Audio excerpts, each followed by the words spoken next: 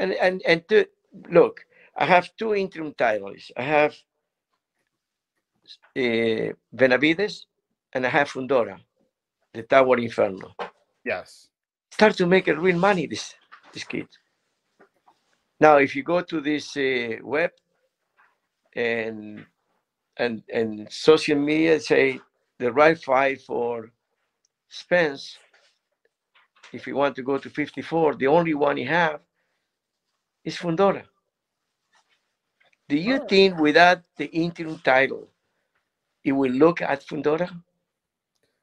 Because Dan Rafael, he put that this is the right fight in 54 if he cannot make any more 47. You know what he did, Errol Spence? Bing. I like it. Okay. All right. I see what you're saying. Now, I see do what you you're saying.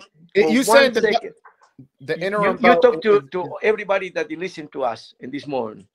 Do you think that he will pick Sebastian Fundora if he doesn't have a title? I mean, Sebastian Fundora is coming off knocking out Lubin, who at the time was a top 54-pounder, and is coming off of beating a common opponent with Spence. So I think, yeah, it would be a potential opponent because they're both on the PBC side on top of that.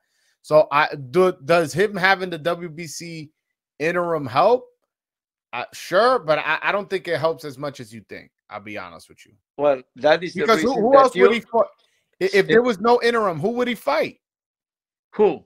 If Fundora didn't have the interim belt, if he was to move up to 54, who you saying he would have picked ahead of him?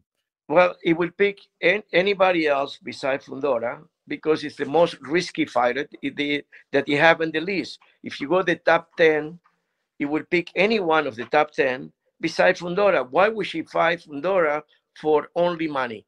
And the money be much less because on, let's say, you need to fight a pay-per-view fight first. So how you can take 12 rounds for what?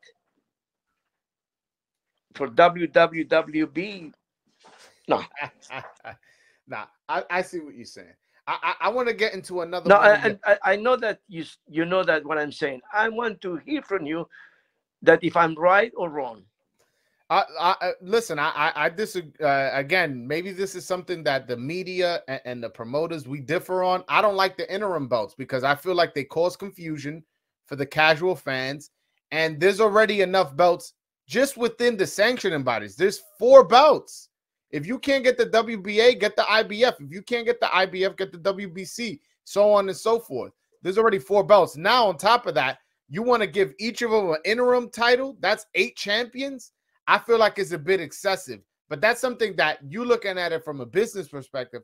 I'm looking at it from a fan's perspective and what's fair to the fighters, you know, to the champions, what's fair to them. Listen, you won a champion, you won a title. Now there's somebody else in your division when Canelo's undisputed, but no, he's not undisputed because David Benavidez got an interim.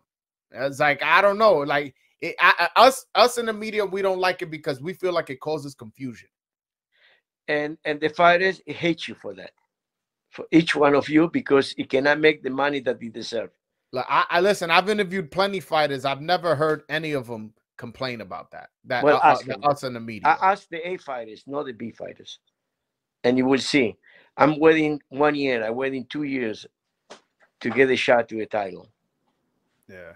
No, but that goes to my and point. You have Excellent sanctioning bodies that deserve it. But that goes to my point that the sanctioning bodies a lot of times play with the mandatory. There a lot of times they'll look and find a way how to like Jamal Charlo. He worked his way to the mandatory position to fight Canelo. Then Canelo gets the franchise title. Same thing with Devin Haney. Canelo works his way into the. Devin Haney works his way to the mandatory position. Then Loma gets the franchise title. So if these sanctioning bodies were to just enforce their mandatories when they're due, there will be a lot less complaining and things will be a lot more fair.